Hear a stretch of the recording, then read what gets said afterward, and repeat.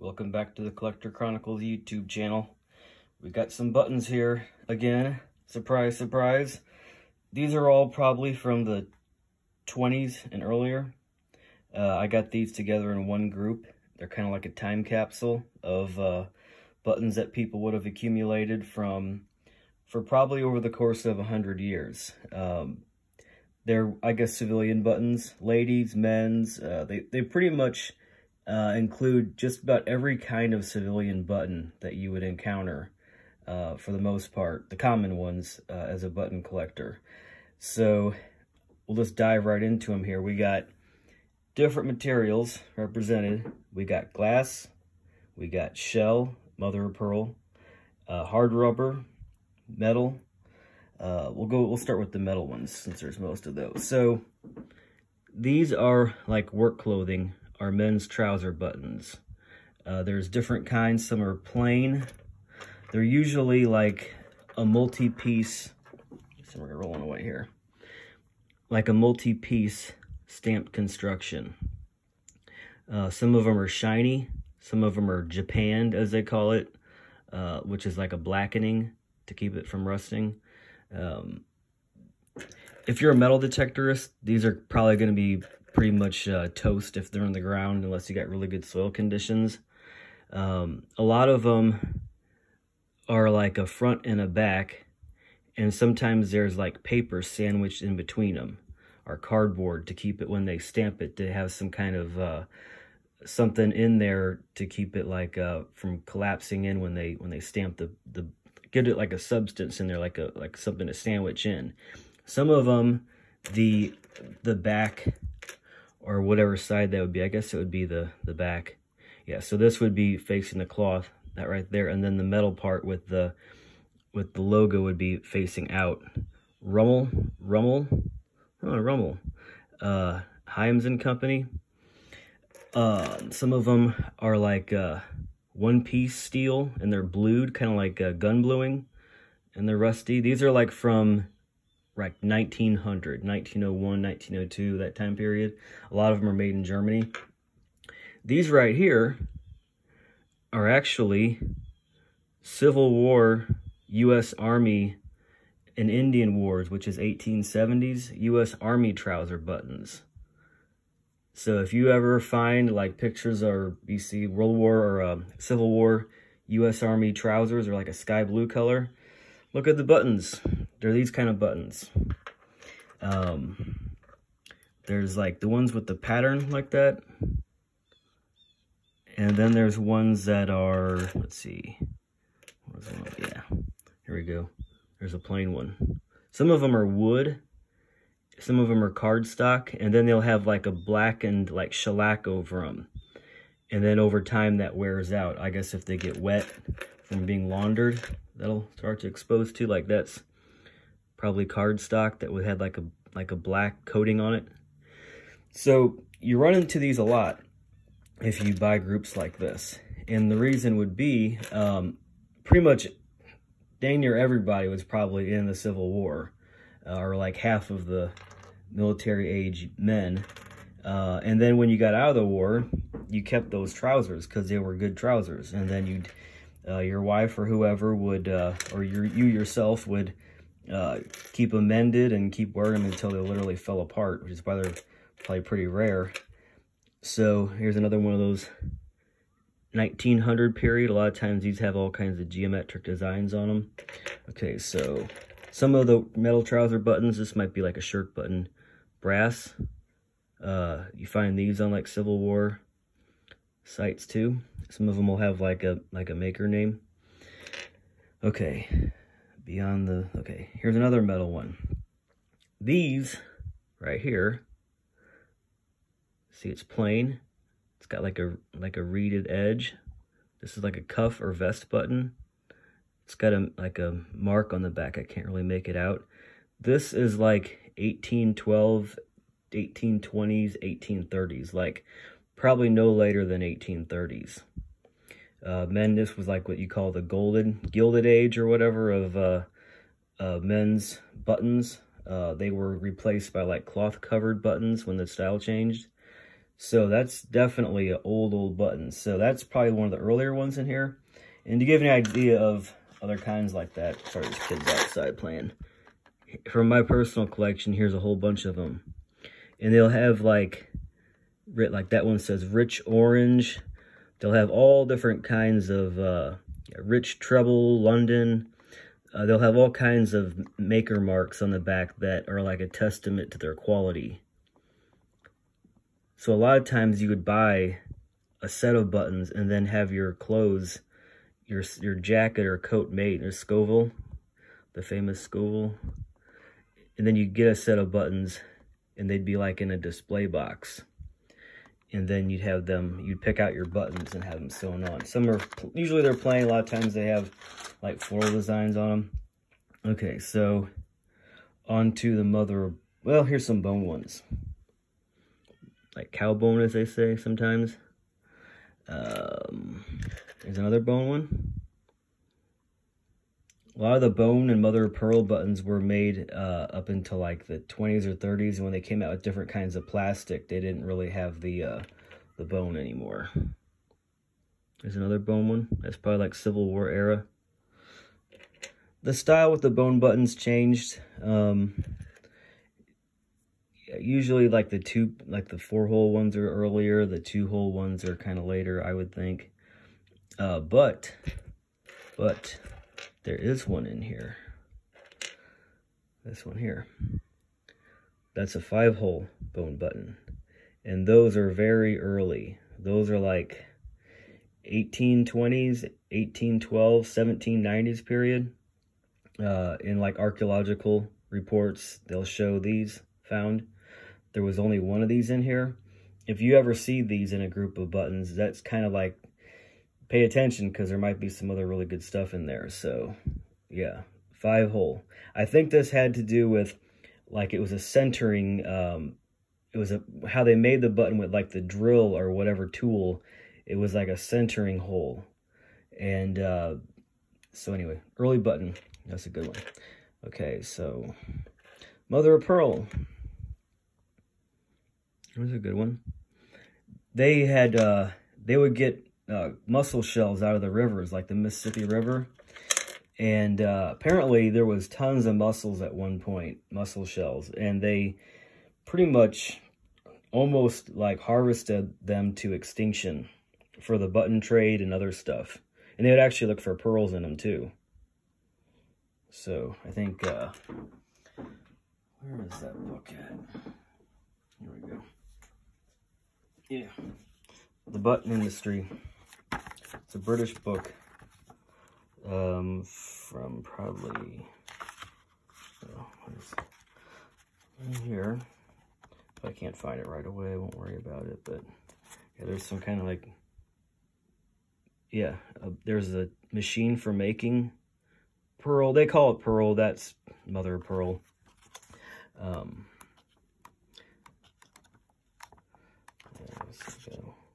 Well, there's vegetable ivory. There's women making them in the factory.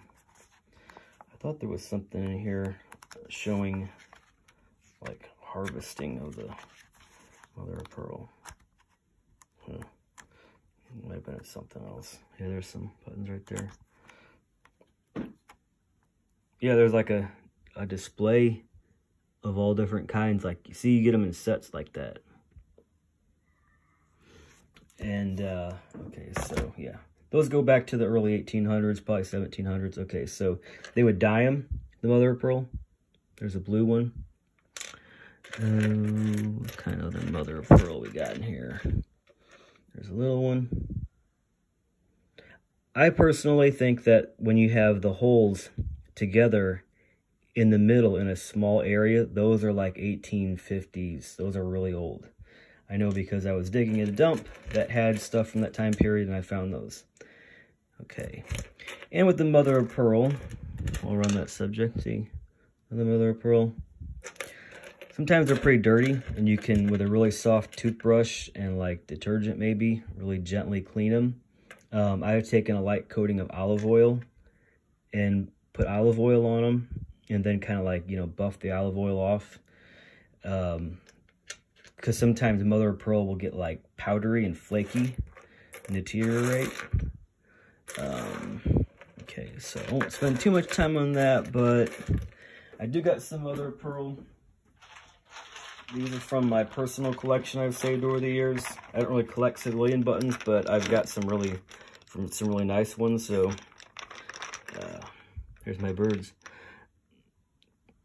I dug up one like this before, and after I dug it up, it started to disintegrate. It started to flake, like in slivers, and it fell apart, which was kind of heartbreaking. See, they got like a brass shank put in there. It's like a vest, like ball button. There's a red one, and there's a blue one like that. I got red, white, and blue. So yeah, they did have like ball-shaped shell ones too. Okay, all right, on to glass. There's like milk glass, clear glass, colored glass, and black glass. So a lot of the milk glass, usually they're plain, but sometimes they have designs like this. Some of them have these rings of paint. And I watched a lady on YouTube give a presentation. I wish I'd remember her name, otherwise I'd give her credit. But she made the point that a lot of times these were popular with pioneer women because they would have like simple clothing or like homemade blouses that were just white. And if they had these buttons just with that band on there, it had enough color to where it looked, you know, more pretty or whatever. That paint does hold up pretty good. When you dig these up, it's usually still got that color on there. So, a number of those. Yeah, pretty much all kinds of colors. There's brown, blue. There's another pattern one. Those were used in the Civil War. Those go back to the Civil War. Colored ones. Or here's it might be like a blouse or a shoe button, kind of like a conical shape. Some of these are just itty bitty black glass. Well, that one, I don't know if those were for gloves. If you've ever seen women's gloves from like the Victorian era, they're usually very, very, very intricate and very small too. People were really little back then, very petite. You know, if you see like a really fancy glove, it looks like it's for a little girl, but it's probably for a woman. Okay, but some of these are really tiny. I don't know if they were for, there's an actual bead. That's cool. That's what I like about these groupings like this. There's other stuff like this that's in there that, like these are furniture screws, maybe even for a firearm, gun stock. Other kind of stuff just thrown in here. Okay, so this one right here, they call these charm string buttons. Girls would save buttons kind of like as mementos, and they would have them on like a string. And it was a popular thing for women to do. Young women would accumulate these, and it was, you know, if they hung out with somebody and they gave them a button, it was kind of like a souvenir of that friendship or that interaction or those travels. Here's another good black glass one. So these books here, okay. National Button Society, I'm not a member. I haven't got around to joining. I would like to, though. It's an old established group. These are pretty old books. The National Button Society probably has, from what I remember, like actual, that's probably that one right there, that charm string one. They have classifications to identify buttons, like their own terminology and everything else. So it's an established hobby in the United States, and I would assume elsewhere. So yeah, here's all the colored ones. They classify them by shape or construction. There's quite a variety of black glass buttons. Like some of them, and these date from 19th century. Like I said in another video, in the mid 1800s, later 1800s, everything, they had this black theme where stuff was black. That was like around the time of like Gothic, kind of like architecture and stuff. they'd have like mourning bracelets, and they used hair from like people as like mourning jewelry. And so they would have glass, and then they'd have gutta percha, which is like an early form of plastic. They had hard rubber. That's when Amasa Goodyear of Goodyear tire fame, he patented vulcanized rubber. And they use it on all kinds of stuff because it was like the new cool thing. So buttons was one of them. They call these like bullseye buttons. On these Goodyear buttons, there's usually the name Goodyear and then like a patent date. Usually like 1851, I think it was. So, yeah. Goodyear, 1851. Some of them are pretty collectible. They have like Lady Liberty's head on them. Here's another black glass.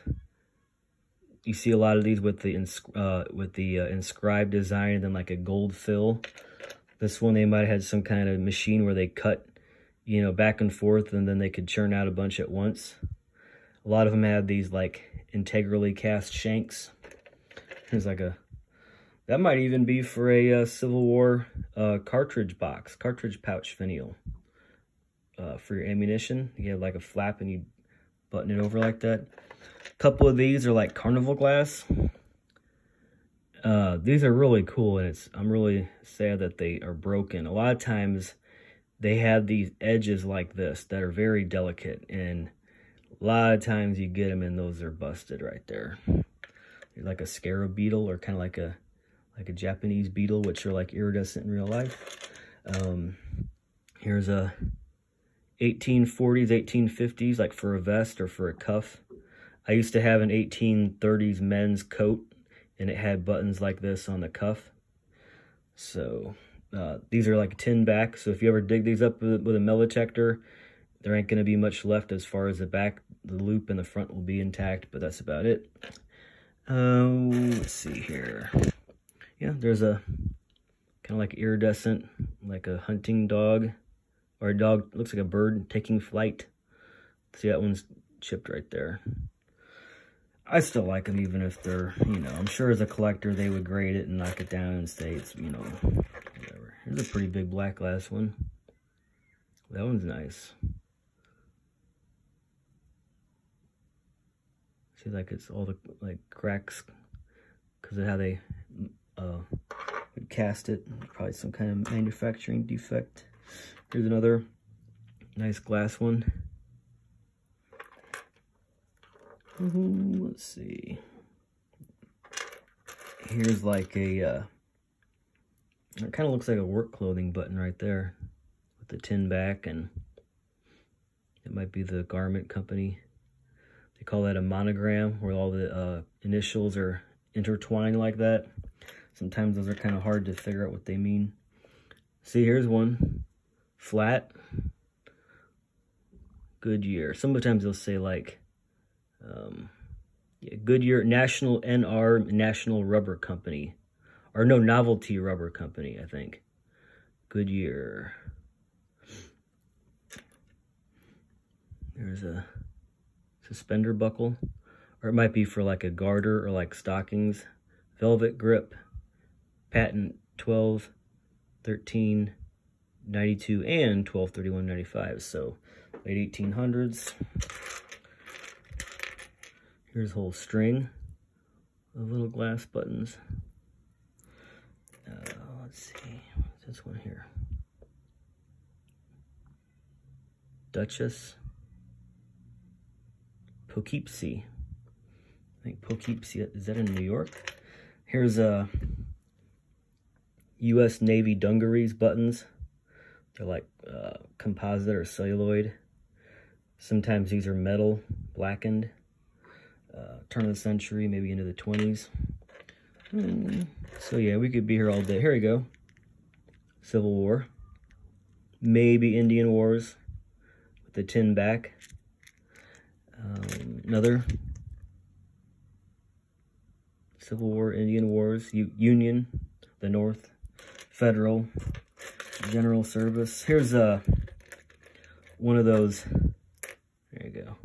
Yeah, the U.S. Army trouser buttons, which, I mean, they could have been some kind of civilian, but you look at actual photos of original trousers, and they got these buttons on there. See how when the cardstock is popped out of there? Some of these, this side is brass, like this. I think these are 1890s, like Spanish-American War, where they had the brass on front like that. Okay. Yeah, some of them, like that one's in really good shape. Oh, it's got like kind of like extra decoration on there. Okay, so, okay, there's some of these. Oh, okay, these right here. These are like, these are like gentleman's collar buttons, like for the celluloid collar. I think that's what those are. You run into these a lot. Milk glass, like steel, sometimes pewter. There's probably some kind of vegetable ivory. Like I said, those crack a lot. There's a number of these that have like, two sizes. They have like a, looks kind of like wood, but I think it's glass. They have a tin back. This one has a brass back. Here's another one with a glass insert. Nice and dirty. I like it when they're all dirty and grimy. It's like a time capsule. A lot of times with that tin back, you can be pretty rest assured it's a good old button, not modern. Okay, so here's some spherical buttons. So here's, I just want to show one thing before I wrapped it up here. So here's another of those button books. I got a whole group of them on eBay for not that much money. People need to buy books. If you want to collect anything, do not depend on the internet at all. The internet should be like a starting point or to fill in gaps, but you need books. And they're, for what they cost, it's really worth it. See, here's, I got into this stuff before the internet. If I would have had the internet back when I started, it would have maybe saved me a lot of time, but it might have made me less diligent or disciplined when it comes to researching. So page 6 right here. This one, kind of interesting. It's like faceted, and it has a green thing there. Now, on the front, it's green. And I kind of thought maybe because brass turns green, that it somehow stained it. Whatever the result, it looks kind of cool. But I think that was intentional. I think they actually put some, like a little dab of color in there, because there's some blue. These right here, where have I got that one? I thought I got one of them.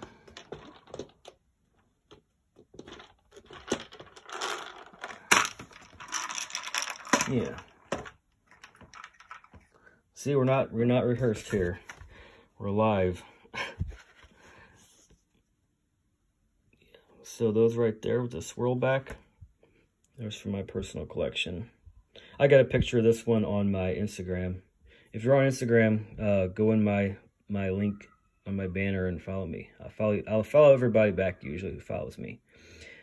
So yeah, I always thought this one reminded me of Christmas candy with the ribbons of color. That's 1800. So there's my button grouping. Hope you liked it. Maybe learned something. There'll be more button videos. I'm just kind of doing some housekeeping and getting some of these videos out of the way. There's a little teeny tiny brass button. They might have been for dolls or something too. Probably for dolls or gloves. All right, thanks for watching. Have a good one.